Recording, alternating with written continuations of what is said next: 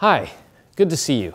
I'm Greg, here with another floor framing detail from the Truss Joist installation guide for floor and roof framing. If you're watching this video, you're interested in learning about how to properly install joist hangers. So let's take a look at the hanger detail H3.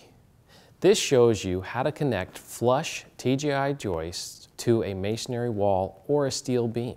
First, we're going to install the mud sill.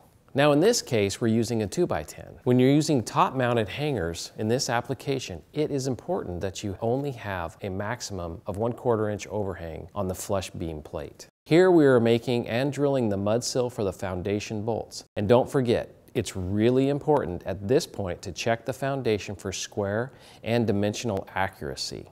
Next, install the 2x10 mud sill using washers, nuts, and fastening down to the mud sill tight to the foundation. Lay out the 2x10 mud sill for hanger placement. Here you can see that we're pulling the layout on the mud sill to determine the TGI and hanger location. Let's go ahead and install the hangers on the layout marks. We'll want to apply construction adhesive to the seat of the first few hangers. That can really help prevent those annoying floor squeaks. Once all of the hangers are in place and the adhesive is in the bottom, it's a pretty simple procedure to install the TGI joists. Be sure to follow the connector manufacturer's recommendations for nailing requirements and the appropriate fasteners. We hope you have learned more about the H3 detail, and this has been helpful in understanding how to properly install hangers.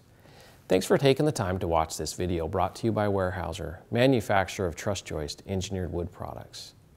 Be sure to check out the other videos in this series of floor framing details, which you'll find online at trussjoist.com/videos. You can also find more detailed information on floor framing in the Truss Joist installation guide for floor and roof framing, which is available online or from your local representative.